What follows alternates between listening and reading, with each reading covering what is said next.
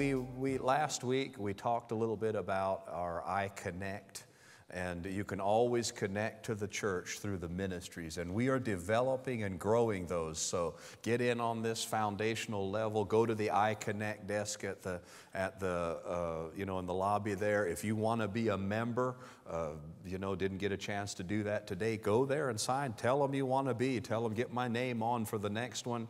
If you want to connect in a ministry, that's where you find out about them. And I said something about the media ministry. We need more camera people. If you're technically inclined at all, would like to be trained in that way, we need camera people. The more people we have like that, the better it would be. Run sound, all kinds of things that need to be done. We ought to just have 100% participation in this church, doing something. They can use you here on the grounds. Hey, by the way, don't our grounds look fantastic? We have an expert in charge of it, and that's Delana Scarborough. Where is she at? Is she here this morning? Delana Scarborough here.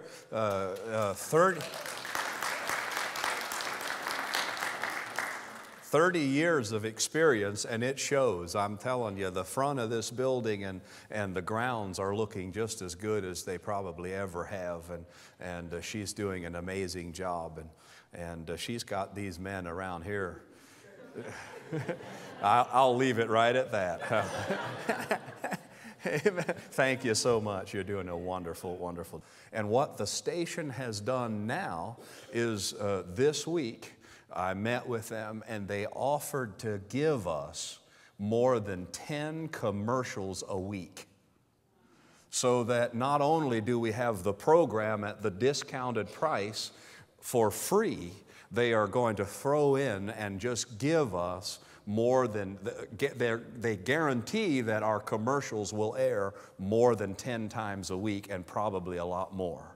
And so we're going to bring them a little collage of commercials, and then they're going to put them in the rotation, and at no cost. And I don't know if any businesses here have ever done commercials on television. It's not cheap to do a 15-second or 30-second commercial. And we're going to get 10 or more a week. That's at no cost to us, except bringing them a commercial. I just think we ought to do it, but I'll tell you, a big part of it is up to you, because right at the moment, it's kind of a step of faith, and it's up to this congregation. Do you want us to be out there? Do you want to do that? I don't want to twist your arm. Just want to tell you, I just believe God wants us out there, but it's up to you. It's up to our congregation. If you'd like to help us with that, and let's do it for another 13 weeks, and we'll see. And what if we reach another 100 people like Rob? And what if another 1,000 people like him begin to hear this message and just get blessed and inspired and find a home? What a beautiful, beautiful, this is a family morning. And we have one thing left to do, and that is baptize a precious person here this morning, and obeying the command of Scripture to baptize in the name of the Lord. And I just want to share for these few moments before we do that, the greatest scripture in the Bible that I know of to explain baptism is found in Romans chapter 6. Romans chapter 6. Would you let me read it for you here? And Romans 6, verse 1 through verse 14. Romans 6, verse 1 through verse 14. What shall we say then? Shall we continue in sin that grace may abound? Certainly not. How shall we who died to sin live any longer in it? Or do you not know that as many of us as were baptized into Christ Jesus were baptized into His death? Therefore we were buried with Him through baptism into death, that just as Christ was raised from the dead by the glory of the Father, even so we also should walk in newness of life. For if we have been united together in the likeness of his death, certainly we also shall be in the likeness of his resurrection.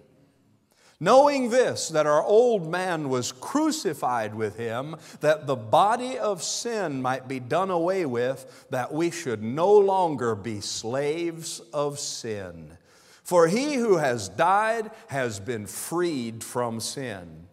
Now, if we died with Christ, we believe that we shall also live with him. Knowing that Christ, having been raised from the dead, dies no more, death no longer has dominion over him. For the death that he died to sin once for all, but the life that he lives to God. Likewise, you also reckon yourselves to be dead indeed to sin, but alive to God in Christ Jesus our Lord. Therefore, do not let sin reign in your mortal body, that you should obey it in its lusts. And do not present your members as instruments of unrighteousness to sin, but present yourselves to God as being alive from the dead, and your members as instruments of righteousness to God. For sin shall not have dominion over you, for you are not under law, but under grace. Woo, glory, hallelujah. I want to say this about this scripture and preach a sermon in about 3 minutes. This scripture is all about identification. It is identifying, and when a person goes into that water and comes out, it is an identification with Jesus Christ in his death, burial, and resurrection. It is a point of identification, and it identifies us with his accomplishing death and his victorious resurrection. It identifies us with his accomplishing death and with his victorious resurrection. In identity, the scriptures say, in him we live and move and have our being. In him we live and move and have our being. As we go into the waters of baptism, we are saying we are in Christ Jesus. And in his accomplishing death that we identify with, the scriptures say, Jesus himself in the Gospel of John said, if I be lifted up, I will draw all men unto myself. What he is saying is, if I go and die on that cross, I'm taking everybody with me to that cross. If I go on to Calvary and am nailed to that cross and I pay the price for sin and the fallen nature of man is going to be paid for everybody, because I'm taking everybody with me.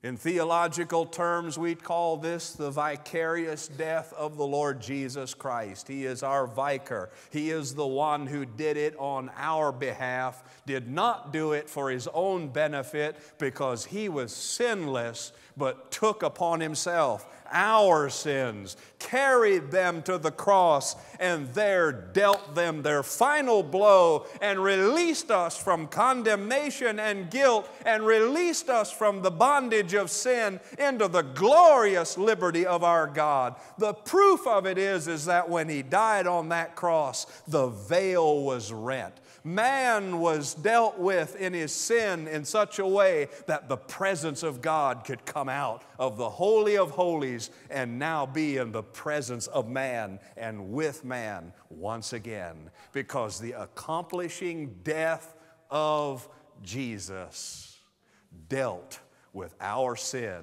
and accomplished a redemption for every person who ever has and ever will walk on the face of the earth. He's in us to make what God came through Jesus to do for us and bring us into that truth. A lot of people are trying to get into those things through their own works, through their own efforts. And Jesus is saying, I'm going to baptize you with God Himself, the Holy Spirit, and He will bring you into the truth. Hallelujah. What if we relied on Him? God, today, bring me into the truth of sonship with God. Bring me into the truth of your grace and your healing and your provision and the promises of the Word. Holy Spirit, I'm baptized, I'm filled with you. Bring me into the truth. That's what He's there for. That's what He's there for. And the next wording says He's there to take, verse 14, it says, He'll glorify me, for He will take of what is mine and declare it to you. Now remember, in Acts chapter 1 where I read, and you shall be witnesses to me, Jesus Himself said those words. After the Holy Spirit has come upon you, you shall be witnesses to me. A lot of people read that and they say, oh, well, that means we're empowered to witness to people, be a witness in that way. And we certainly are. But the wording is this, be a witness to me. A witness to Him would be that when we are filled with the Holy Spirit, it's a witness to Jesus that His work was good enough that God could move into man. And all over the world, in Jerusalem, Samaria, all over the world, and the uttermost parts of the world, people with God in them and on them are a witness to Jesus that His sacrifice, His redemption, His justification through His resurrection was enough to clean us up, to make us vessels fit for the very presence and person of God to inhabit man again. Every time a person is saved and filled with the Holy Spirit, Jesus receives a witness that His work was good enough. Hallelujah! Every day that I'm walking in the fullness of His Spirit and I'm walking in my redemption, I'm a witness. And my friend, all over the world today, people are a witness to the perfect work of Jesus that was so good that it qualified man to be the host of God Himself. Woo, glory, hallelujah. That's us. That's us. Be a witness to us. And then here in the wording that we just read, John 16:14, He'll glorify me, see. The Lord gets glorified because He'll take of what is mine and declare it to you. The Holy Spirit will take what is Jesus and declare it to you. What does that mean? Is He just telling us about it? No, if you look at this wording, declare it to us, it means take what is Jesus and make it yours. Take what belongs to Him. The same standing of sonship Jesus has, the Holy Spirit makes it yours. The same authority that Jesus had with the Father, I always thank you that you always hear me. The same privileges He had with the Father, the Holy Spirit takes it and makes it ours. No wonder we lay hands on the sick and they shall recover. No wonder we speak with new tongues. No wonder we do the things that are promised in the Bible, because what is Jesus, what belongs to Him, the Holy Spirit takes that and declares it to us. If you were to look through God's eyes at what you look like, you would find you look just like Jesus. You have the same rights. You have the same privileges. You have the same standing. You have the same authority. You have the same ability. Hallelujah. So you really can say, what would Jesus do? Because what He would do is what the Holy Spirit is in our life to declare to us. Oh, Pentecost was an amazing, amazing thing because it was the promise of the Father. Then you find scripture like Luke 4:18 and Acts 10:38 and different places like this where it talks about, and Jesus himself read from the scripture in Luke 4 verse 18, how God anointed him. He said, the Spirit of the Lord is upon me because he has anointed me to do this, you know. And then Acts 10:38, how God anointed Jesus. And the anointing or being anointed is just the ability of the Spirit. You know, the Holy Spirit's not with us just to hitch a ride. He doesn't need a taxi cab. You know, I need a ride somewhere. He's not with us for his benefit. He indwells us and we are immersed in him for our benefit.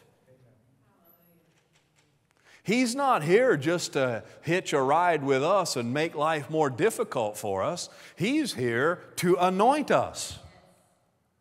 And I have to make this distinction for people. Some people, you know, think that the anointing, you know, you've heard the term the anointing, which really all that means is the power or ability of the Holy Spirit. And so some people are looking for an anointing. I say, hey, receive the Holy Spirit and put faith in him, and the anointing is just his ability that comes with him. You don't have to look for the anointing. If you have the Holy Spirit, you have the anointing. You understand what I'm saying? We're not looking for a wind. We're not looking for a power alone. We're looking for the person of the Holy Spirit. We have not just received God's ability, we have received God himself. So he didn't just blow a breath on us, a wind. We believe in the third person of the Trinity. We have literally been immersed in God himself. And having been such, we have his ability in our life. That our words, our mouth, our hands, our actions are literally done, as Paul said, whatever you do, do it all in the name of Jesus. If we put faith in that Holy Spirit, God living in us, we would expect the anointing or the effect of God in everything we do. In every word we speak, in every touch, in everything that we attempt or are operating in, we would expect the ability of God. Isn't that what we saw with Jesus? Isn't that what we saw with Jesus? Everything that he came up to, every circumstance he encountered, everything that was brought to him, we look at the testimony and we go, he did it with God backing him up. God was with him. Well, it wasn't something elite for him. He came to show us what a man without sin could walk like. And I say that intentionally because you and I, if you're in Christ, you're a man without sin. Oh, glory, hallelujah. Somebody says, yeah, but don't we sin? Well, that's why we have a Savior. That's why we have a Savior. Praise God. You need to become more Savior conscious than sin conscious. Become more in Him conscious than in yourself conscious. And allow yourself to realize that's why Jesus came. And every time a person is filled with the Holy Spirit, or you could say born again, the Spirit comes to live in them. That would be technically how we would describe it, as you're born of the Spirit, Spirit comes to live in you, baptized of the Spirit, you're immersed in the Spirit, as in Acts chapter 2 and further in the book of Acts. But every time a person becomes a vessel of the Holy Spirit, it's a witness to Jesus that my death, my work of redemption, so cleaned them up. And I mean, I don't know whether you all think like this when you read Scripture and go and look at these truths, but that's why I'm here to teach it, right? To help us all see it. But you know, God can't be in the presence of sin. I mean, He can be in the presence of sin. He's everywhere, but He does not fellowship with sin, might be a better way to say it. Different ways. The reason I say that is because the day you eat of that tree, you shall surely die. You shall surely die. Well, whatever happened in that death, and we know, from Scripture, there was obviously a separation of God and man. Death set in. And Jesus came to remedy that situation. Well, He didn't come to do a halfway job. He didn't come to clean us up almost. Because there were no little bit of sin and lots of sin. The moment sin entered, death came. Are you with me? See, you gotta work with this stuff a little bit, and as the truth, it's like, wow, it really is that good. I mean, it wasn't like, well, if you just tell a little white lie, I'll keep you in. But once you do the big one, then you're out. Sin is sin. Sin is a violation of the eternal perfection of God. That's what sin is. Sin is not your little deed. It is deeds that we do, but sin is in our heart, in our attitude, and results in deeds. But it's a violation of all the perfection of an eternally perfect and holy God. Now let that sink in for just a moment. So in order for God to be compatible with these vessels called His children, called people, those people have to be made to match His perfection. Glory, hallelujah.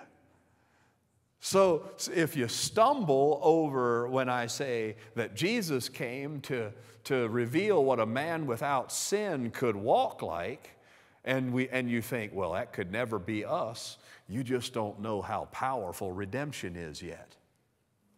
Redemption and what Jesus did is so powerful and so right that the same position with God that Jesus had is now offered to us. And it has to be a position of perfection in God's eyes, or He could not move in. You don't have to go very far in the Old Testament types and shadows, in the tabernacle and the shedding of the blood and the holy place and the most holy place and the presence of God, and how people couldn't approach the presence of God, and how God would be, had to be behind the curtain, and how sacrifice for sin had to be made you don't have to go very far in the types and shadows to realize that unless this thing was really, really, really right. I mean, you just start thinking about that and studying it a little bit. It means it has to be perfect.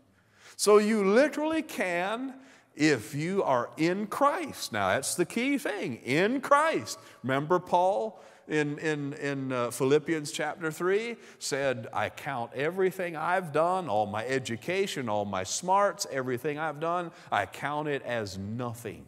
I count it as garbage that I may be found. How good is that righteousness? It's good enough that God wants to move in. which then means apparently there's no little bit there. There's not a little bit left. You don't have a little bit of sinner left in you. You still have some flesh to deal with you, but that doesn't mean there's a sinner in there. Glory, hallelujah. Woo! Praise God. Praise God. What time is it? We better get out of here before I get all fired up. That's how compatible we are with God. Glory be to God. People just don't a lot of times stop and really think through these things, and therefore they stay under a cloud of condemnation and not sure, you know.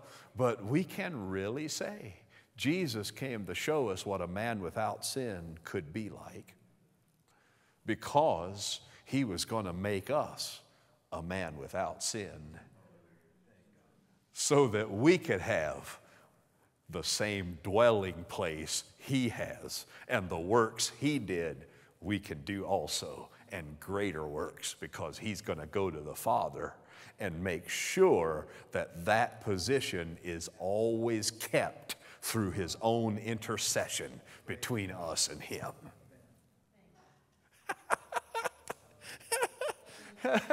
I got to stop or I'll go for 3 hours on this stuff. This stuff just gets me messed up. Amen. Hallelujah. Thank you for the Holy Spirit. We give you praise and glory and honor. Hallelujah.